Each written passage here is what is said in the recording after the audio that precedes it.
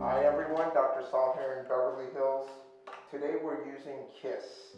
Mackenzie's here. We're just going to tune up her lips, just make it a little bit, do a little lip flip to make it a little bit longer on top. We'll analyze her lips in just a minute, but I also wanted to talk about Restalyne. They have a special one called Kiss. It's special for the lips. It's real good product for the lips. It's soft, malleable. It's the right product for the lips. We use it all the time. We use Juvederm also, but today we're going with our Restalyne Kiss, and we like to thank our guy Chad. And we have our beautiful patient here, Mckenzie, which we're going to do her lips today. Let's take a look and analyze her lips before we see the beautiful Mckenzie. She looks gorgeous. We're going to just fantabulize her, make her a little bit even more appealing. She's a very appealing young lady. You can see her lower lips are very full and nice. Yeah, she has the two nice pillars here. The upper lip is a little bit smaller in proportion to the lower lip. Although they should not be 50-50, we should have a little bit more lip show on the upper to balance the lower lip. She has a very nice two pillars here. She has a little whistle deformity. I like it. Look at that. It looks a little bit like a whistle. She doesn't have like one of those sausage lips. She has very nice peaks. She has a very nice Cupid's bow.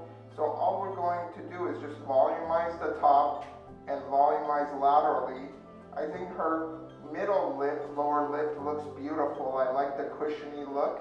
So we're going to use the Russian technique, as they call it, and just elongate the upper lip. So we're going to start with the pillars of the upper lip.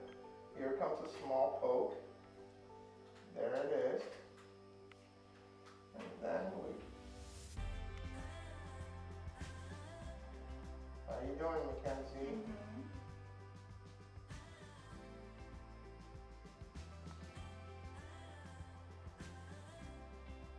We're just putting small picket fences of filler to elongate the pillar.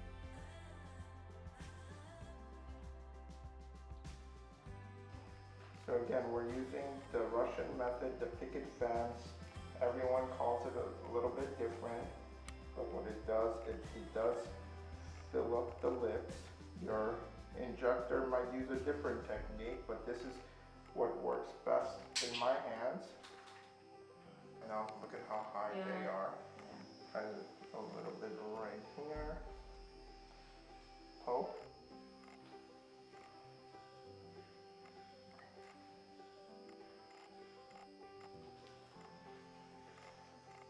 So this natural crease she has here, we're going to use a little bit of different technique to fill it up. You can see she has a little bit of an indent there.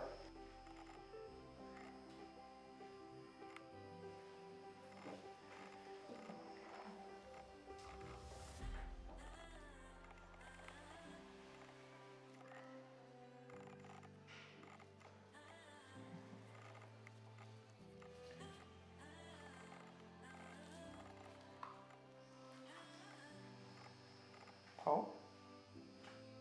So we're going to go more lateral and give her more fullness laterally. So we've used approximately half a cc of the syringe.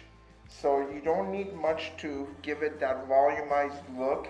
You don't have to put 2 or 3 syringes. Even with one syringe, you can see half of it we used on the upper, and look at already how much fuller she is.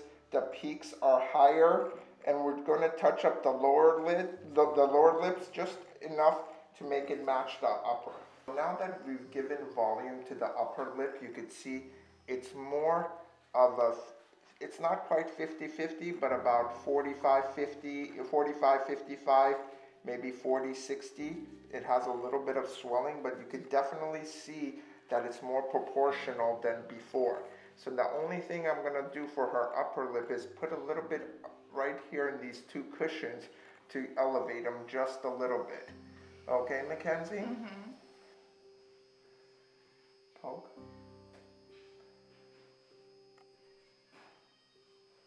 So we covered what our goal was, to give her more fullness in the upper, to do a little bit of a lip flip where her upper lip comes up higher, give her 2 beautiful little cushions on the bottom lip, and just make her lip look fuller up top. She has a more even lips. As I said, it's like about 45, 55. It looks very natural. Remember, there's always some swelling after injections, and it'll go down by about 10%. How was the experience? Great, easy. Easy? Mm-hmm. You saw the mirror? Let's Yes. see you, and let's show you the end result. Does it look natural? Yeah. Honestly? Definitely. You feel comfortable? Yes.